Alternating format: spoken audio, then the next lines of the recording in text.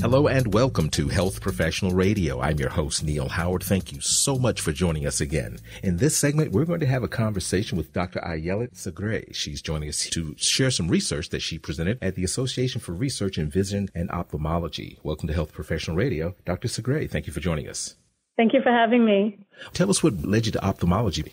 Yes, so my background is in initially in biology and genetics and computational biology and statistical genetics, and I was very interested in combining computational genomics with genetics of large population studies and complex diseases to learn more about the causal biological processes of common late onset diseases. And I was very fortunate to find a faculty position at in the Department of Ophthalmology at Mass Eye and Ear to bring my expertise in statistical genetics and genomics to study complex eye diseases. Your latest research was presented at ARVO 2022. What is the title of your research and why did you conduct it? The title of my research is Integrating Gene Regulation and Single Cell Expression with the Genetic Associations, Identifies Genes and Cell Types Contributing to Primary Open-Angle Glaucoma Risk and Intraocular Pressure. And the goal of this research was to take advantage of these very large population-based genetic studies where we can query common DNA variants, millions of common DNA variants genome-wide in tens and hundreds of thousands of individuals to identify genetic risk factors for primary open-angle glaucoma and its major risk factor, intraocular pressure. And we're interested in using these genetic discoveries to guide us to the underlying causal biological processes for this disease by integrating these large population-based studies with functional genomic data. So we integrated studies that measure the effect of DNA variants on gene expression, gene regulation in different tissues from the Genotype Tissue Expression project that contain cell types that are pathogenic for glaucoma, such as neuronal cells or arterial cells, and single cell expression data in different eye tissues that are relevant to the pathogenicity of glaucoma, including tissues in the anterior segment, such as the outflow pathway that regulates the aqueous humor, the fluid that flows in the front of the eye and regulates IOP homeostasis, and as well as tissues in the posterior part of the eye, including the optic nerve head and retina that are relevant to the pathogenicity of POAG. And so I'll just say a word about primary open-angle glaucoma. It's characterized by gradual retina ganglial cell death, which leads to progressive optic nerve degeneration and eventually leads to visual field loss. And it's a second leading cause of irreversible blindness worldwide, affecting about 70 million people. And not a lot is known about the biological processes and cell types that are implicated in POAG development. A major risk factor is elevated intraocular pressure, but interestingly, about 40% of patients have IOP in the normal range. So we're hoping with this study, by asking whether genes that map to these genetic risk loci for POAG and IOP, integrating that together with information we have about genetic regulation of gene expression and their expression in different cell types in the front and back of the eye, if we could uncover which cell types are important for the pathogenicity of POAG and which genes and pathways their dysregulation may lead to the progression of POAG. And so we developed a statistical computational method that integrates these the genetic and functional genomic studies together. And what we found was that a lot of the genes that were mapped to these genetic associations with POAG and IOP were enriched in fibroblast cells in both the conventional and unconventional outflow pathway of the aqueous humor in the front of the eye. So a lot has been studied about the effect of the conventional outflow pathway that contains the trabecular meshwork and Schlemm's canal on IOP homeostasis, but less has been studied about the unconventional, the uveoscleral outflow pathway that contains the ciliary muscle and iris.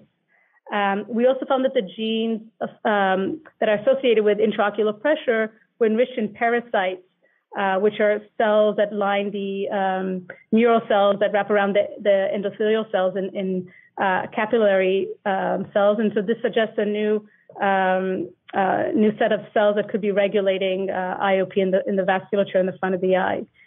Interestingly, in the back of the eye, in the optic nerve head and in the retina, we found strong enrichment of genes that map to POAG in astrocytes and muliglia cells. These are neuronal support cells, macroglia cells that support the function and structure of retina ganglial cells.